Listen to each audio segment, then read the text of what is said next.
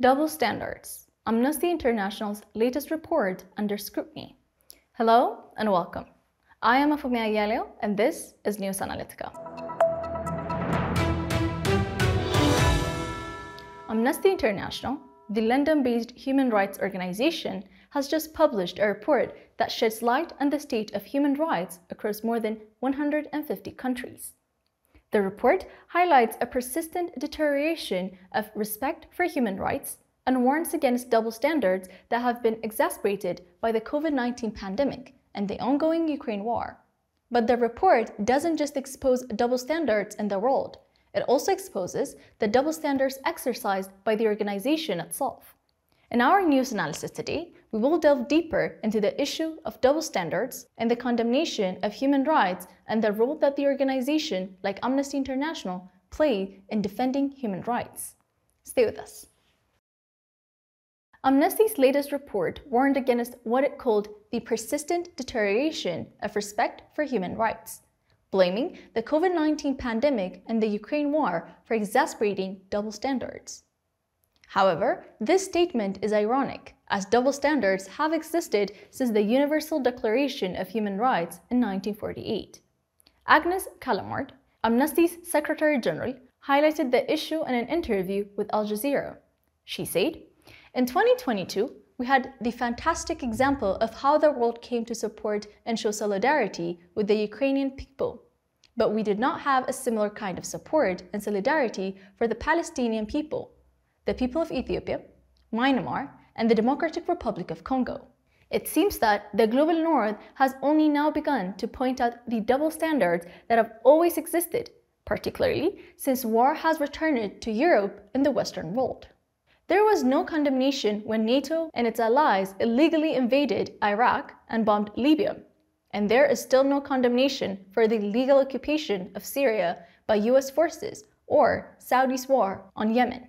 Callamard also noted that the occupation of Palestinians was a particularly important example of double standards regarding human rights. Without making any comparison between Russia's aggression and Israel, it is clear the Palestinian people are under a regime of oppression, a regime of occupation and a regime of apartheid, she said. The ongoing crackdown on protesters in France has also not been condemned by the same nations and organizations that condemned the Iran protests. It has now become too common to see that the rights advocacy is a tool for powerful Western nations to impose illegal unilateral sanctions, launch invasions, and loot the resources of smaller nations since the Universal Declaration of Human Rights.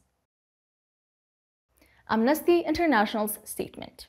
For more than a decade, human rights organizations have warned that a persistent deterioration of respect for human rights and the rule of law was underway as a direct insult to the people of Vietnam, Iraq, Afghanistan, Libya, and Africa that have suffered for much longer under the weight of such double standards.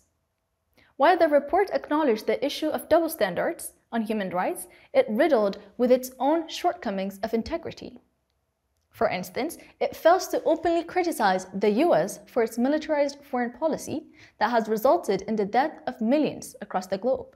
It has also turned a blind eye to the disproportionate representation of African Americans and Latinos in the US prison system. The US has a shocking 25% of the global prison population, despite the fact that the entire population of the US is just 4% of the global population. These numbers are alarming, with over 70% of all US prisoners made up of these two groups. On the contrary, the report highlights the ongoing crisis in Ethiopia and condemns the arbitrary detention of thousands of Tigrayans in dire conditions. While the attention given to the plight of Ethiopians should be appreciated, it also raises questions why Amnesty chooses to remain silent to documented concerns of human rights violations committed by Western governments. To gain the attention and trust of the Global South, it is crucial for human rights organizations like Amnesty International to remain impartial and be consistent in their condemnation of human rights violations, regardless of the countries or actors involved. Without this impartiality, their condemnations and motives will continue to be questioned. This will not only erode the credibility of these organizations, but serves to prolong the suffering of people who are victims of human rights violations. It is imperative that human rights organizations remain openly committed to upholding their values and principles without being swayed by political and national interests. This was our news analysis for today, and thank you very much for watching. Make sure you join us on the next one.